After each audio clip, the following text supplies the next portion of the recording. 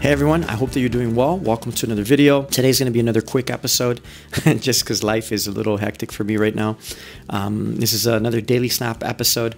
It is going to be a little bit more descriptive than last week's episode. Last week's episode, I was literally moving when I was doing the talking parts. I had like a quick little break and I recorded that video. In today's episode, I'm going to talk a little bit more about the outing, a little bit more about the JPEG recipes that I used. All of the pictures that you're going to see in today's video, they were all shot with the XF10, and all of the B-roll that you're going to see was also straight out of camera from the XF10. So I didn't do any editing to any of the video or the pictures. If you have watched this channel, you know that I typically prefer to edit the raw files that come out of this camera or all of the cameras that I own.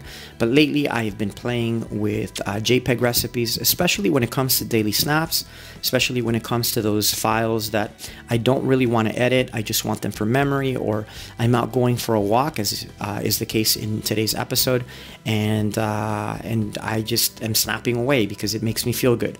Originally, the pictures that I'm going to share with you today, I was not going to make a video on it simply because I didn't think the pictures were good enough to share. A few months have passed and I was looking at them a couple of days ago and I thought, you know what?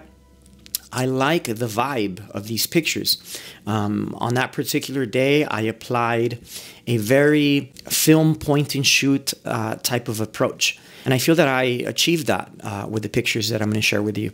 I overexposed some of them, I underexposed others, but I left it the way that it is. And so anyways, one of the other things that you're going to notice, one of the features about this camera that I've never talked about before, but that I use quite often, especially when I'm shooting daily snap type of shots, is I love using the timestamp that this camera offers.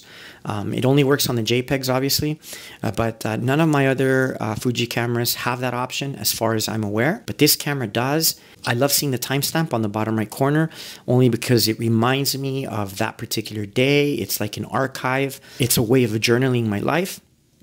And so you're going to see that for this particular video, I left all the timestamps there. I applied that setting. It's a setting that I use mainly on the pictures that I don't share on the channel, but in today's episode, I thought I'd share them anyways. As far as the recipe that I used for this particular episode, it is the +2+2 recipe. Some of you have asked me why I name the recipes numbers like this, and it's just mainly because in my experience, my opinion, the white balance tint shift is what affects the overall look of the JPEG recipes the most. Anytime that you see that I call the recipe a certain number, it's usually the white balance tint shift.